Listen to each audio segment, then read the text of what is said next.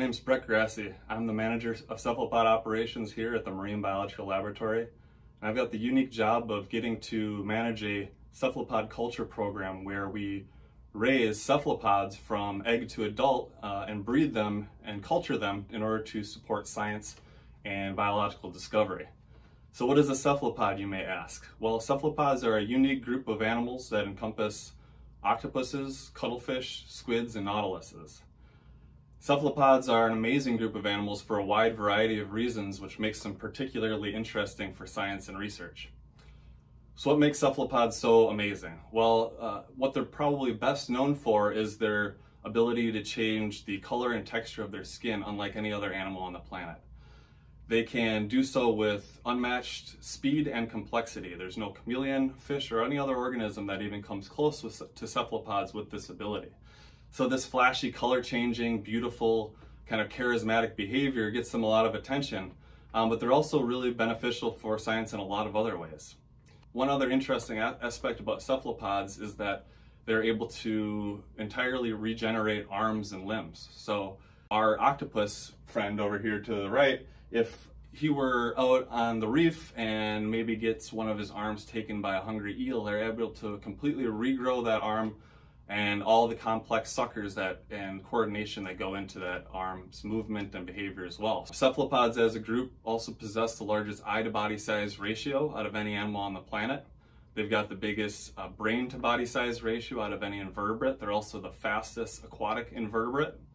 They've got very large, interesting genomes, which are just now being rapidly developed here at the MBL and with collaborators.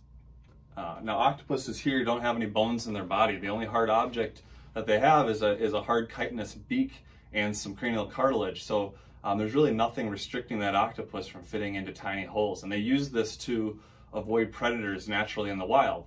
But for scientific application, it's very interesting. We can study these types of abilities in order to better inform advancements in soft robotics and things of this nature.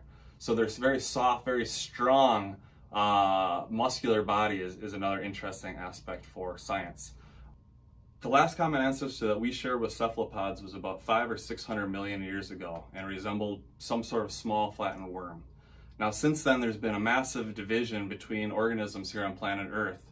The vertebrates gave rise to dinosaurs, to the mammoths, and to us humans, whereas invertebrates gave rise to things like anemones and bugs and corals and cephalopods, of course. One unique feature about cephalopods is that they adapted a complex behavior very similar to advanced vertebrates, where they show a level of sophistication that's really not seen throughout the rest of the invertebrate class. They also possess a camera-like eye like we do. They've got a lens that focuses an image onto a retina. They've got very large centralized brains like vertebrates do. They also have, closed circulatory system, so to speak of. They just have some similar characteristics that show kind of an alternate path towards these complex behaviors and anatomical features that we don't see with many other invertebrates. All of these characteristics are exceedingly interesting to scientists and to the research community, but going out and finding these cephalopods out in the wild, out in the field, can be particularly challenging. Not only are they hard to find because of that camouflage capability, because of their ability to change the color and texture of their skin, but actually capturing them successfully and transporting them to a lab or an aquarium in order to observe them a little bit more in detail has proven very, very difficult over the course of the past century and longer. And so here at the Marine Biological Laboratory, we're very excited and pleased to be able to produce a large number of offspring and eggs and embryos for the larger scientific community in a way that hasn't been very capable before. So here at the Marine Biological Laboratory, we are raising a wide variety of different species, including the California two-spot octopus, like you see here to my right. We're raising pygmy zebra octopus from Nicaragua. We are raising bobtail squids from both Okinawa and Hawaii. We're raising pajama squids, which are native to Australia. We're raising stumpy spine cuttlefish, known as Sepia bandensis, from Indonesia. And we're also raising the flamboyant cuttlefish native to Northern Australia. So as you can imagine, caring for all of these different species and all of their different life stages is no small feat. We have a very dedicated team of staff and interns who work around the clock 7 days a week to provide the best possible care for these animals while they're with us. So why are cephalopods difficult to care for in laboratories? Well, cephalopods in general have very short lifespans. They have that kind of live fast, die young lifestyle. Cephalopods have anywhere from a 4-month lifespan up to 5 years, but in general, they're very, very short-lived animals.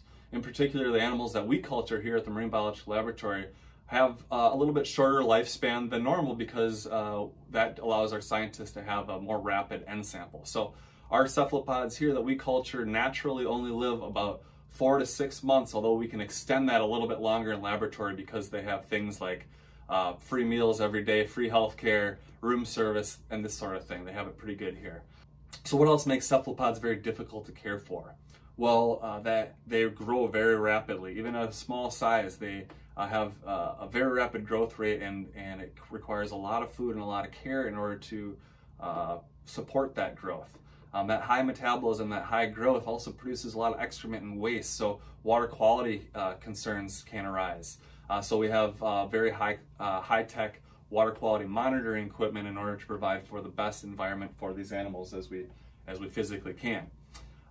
Some of these cephalopods, in particular some of the highly mobile squids and our octopuses, have an affinity for escaping their enclosures.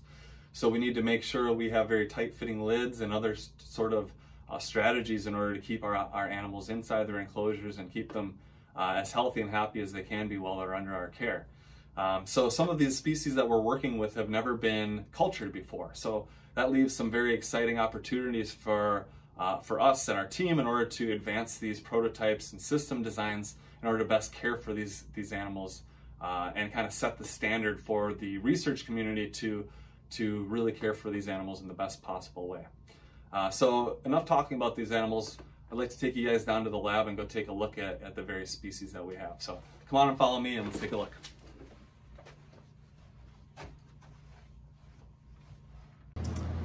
All right, we are heading down the hall here where the bulk of our cephalopod cultures are in the mariculture room. So we're gonna go in here and show you guys a few of our species and a few of our tanks. So really quickly here's some larger photos of the species that we'll be seeing here in just a moment. And you never can be too careful, so just beware of the octopus. All right, come on in. All right, as you can see here, this is a working space. There is a lot going on down here in the mariculture room. The bulk of what you see here is geared towards caring for and breeding cephalopods. We're gonna kind of do a quick walk around here, and I'll showcase some of the various species and the various life stages that we have here at the Marine Biological Laboratory. All right, so we've got a number of different enclosures here for different life stages of our octopuses, cuttlefish, and squid. You can see on the various systems here, all of these PVC enclosures actually each have an individual octopus in it. Same with all these different tanks. They have adult pygmy zebra octopus, and these are juvenile pygmy zebra octopus over here. We've got some much smaller baby pygmy octopus in these enclosures here. We also have we keep our larger squids, which are still quite small, down here in these tanks. You can see one back here sort of eating. You can see him right on the top side of that rock eating a shrimp over there. We have a number of our other species all living down here in these various enclosures. We also incubate and culture our own eggs here. So we'll go over here to this enclosure and we can see some of those stumpy spine cuttlefish eggs that we saw earlier. I'm gonna shine a light because they're kind of dark here, but you can see those beautifully laid cuttlefish eggs where each of those orbs actually has an individual cuttlefish embryo that's growing and growing until they finally hatch.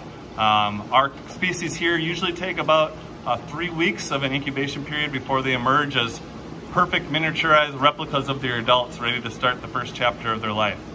So it's exciting here. We've got all sorts of different life stages from adult to egg to hatchling that keeps us on our toes and keeps us always raising them for the scientific community.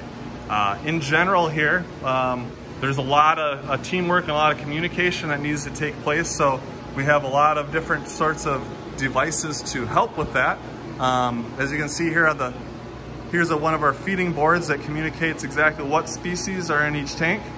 And it also communicates how many times a day they're being fed, whether the maintenance was done that day. And that way we can be highly flexible. We can change out enclosures, we can move animals, we can upgrade them to larger enclosures, and effectively communicate that with the larger team of animal care specialists. So we have these sort of whiteboards on all of our systems. We've got state-of-the-art monitoring equipment to keep our animals happy and healthy throughout their whole natural lifespan in order to breed them and culture them to support scientific discovery and future research. So that's about all we've got going on in here. Just wanted to kind of take you on a quick tour.